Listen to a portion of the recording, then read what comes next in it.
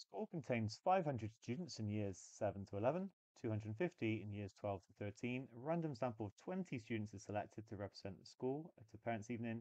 The number of students in the sample who are from years 12 and 13 is denoted by X.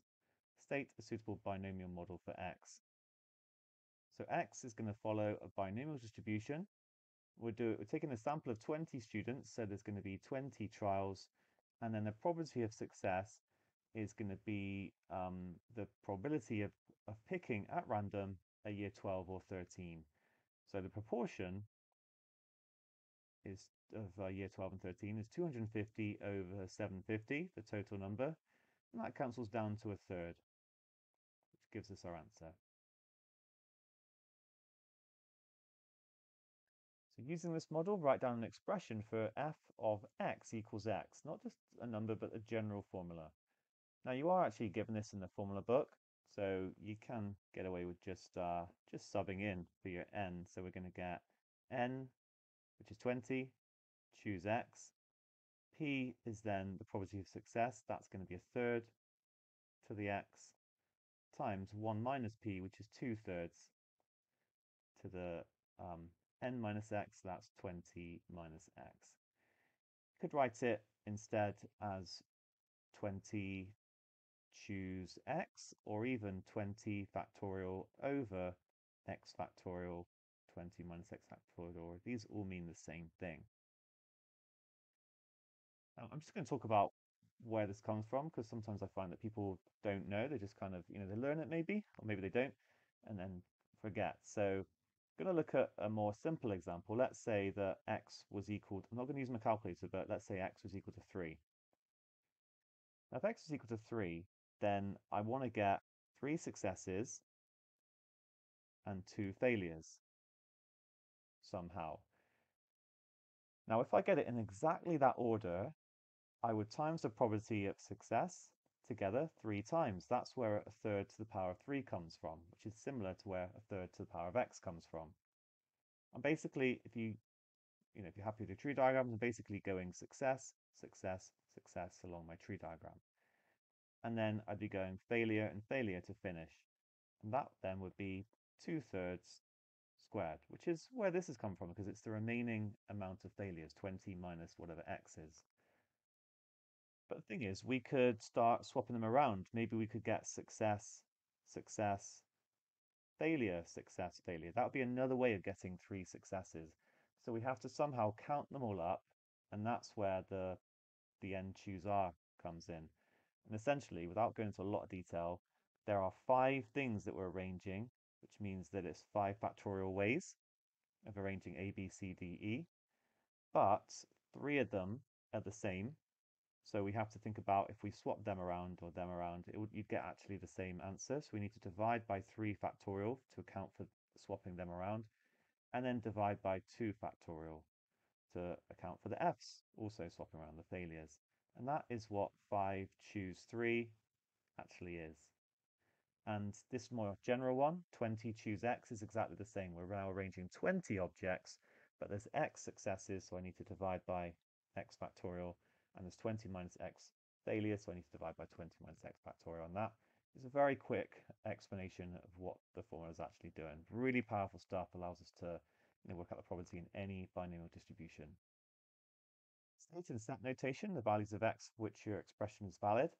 Now this seems quite simple if you know your set notation. Set of x such that x is between 0 and 20, because it can't be negative, it can't be more than 20. But there's actually a catch here. I got to say, it actually caught me out. I just rushed this question. But we have to have x as a whole number. So actually we can't just say it's between 0 and 20, because it couldn't be 19.5, for example. So we need to say that x is an integer, or even, oh no, not a counting number, because then it can't equal 0. So it's got to be an integer such that 0 less than or equal to x. If you don't write that, you will not get the mark. You can say it in words if you want alongside, then you get away with it. Okay, you can just say that x must be a whole number, but technically that would be a way of doing it fully with set notation. And asked to work out this probability between 5 and 9. I'm going to, different calculators. Actually, there's calculators that can do it like straight away, but I'm going to go with the Class Whiz calculator, which only deals with less than or equal to. So I'm going to be doing x less than or equal to 9, but that would be 0 up to 9. Now I want to have 5 up to 9, so I need to minus the ones that I don't want. So anything below 5, basically less than or equal to 4. And I can put that in my calculator now. And you don't want to be using the formula because this is a less than or equal to. There's lots of them being added together. So I'm going to go to distribution,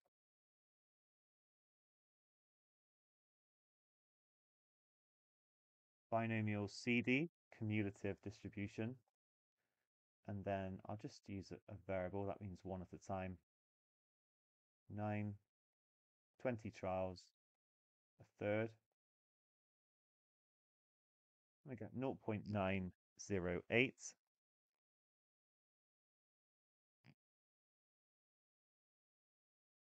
0, and then do exactly the same.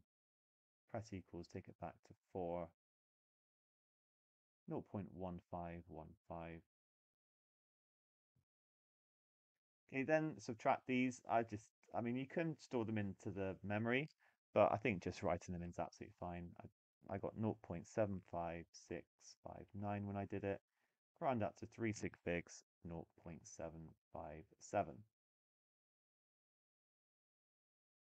Finally, D, it says state one disadvantage of using a random sample in this context. Now remember, there's different types of random sampling.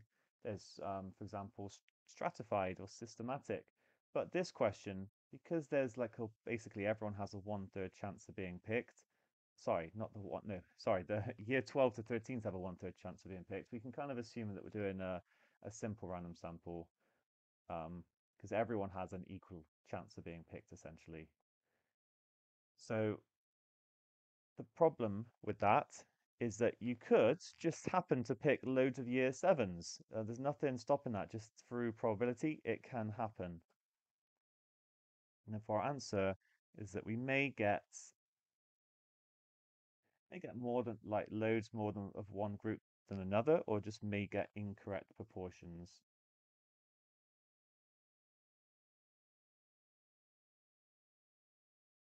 of different year groups.